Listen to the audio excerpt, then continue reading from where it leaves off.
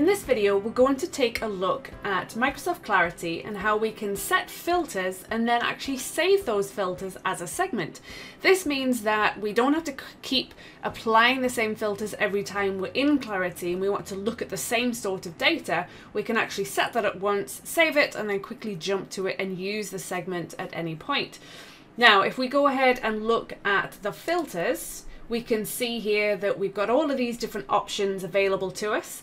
I might want to look and see how things are performing in terms of having any sort of rage clicks or dead clicks. So I want to see if there's any issues. So I want to always look for the last 30 days, and maybe I want to only look to see if the device is a PC. And then maybe I also want to see if it's performing how it's performing for a specific browser. So I could go ahead and say Edge. I can then go ahead and say we want to see the insights of rage clicks and dead clicks, and then I can go ahead and apply that. So we can see that we have some data. So that's great. That might be something that I want to monitor and check every so often to see exactly what's going on, like I said, with this specific set of filters criteria. Now what we've got is an option at the top where we can save this as a segment. So if I go ahead and click that, if this has already existed, we could update it, but this is a brand new one, so I'm going to do save as new. And then I want to give it a name that makes sense so that if there's anybody else using this, they'd be able to see it and know what it's for.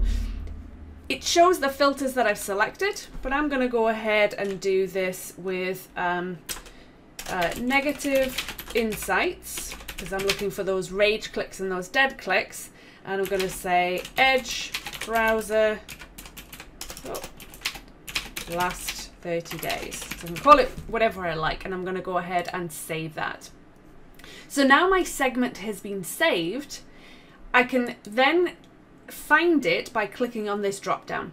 So this is then going to start saving all of those segments that I create, so I can immediately get back to that. So I can clear out what I've got here, go back to my default for the last 3 days where I'm seeing everything, and then I can go ahead and click on segments, and I can just click on that one and it will automatically apply all of those filters for me.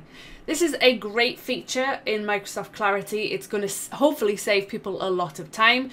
Like I said, consider the things that you're looking at on a daily, weekly, monthly, whatever that basis might be, and go ahead, apply your filters, and then go ahead and save those filters as a segment so you don't have to do it again.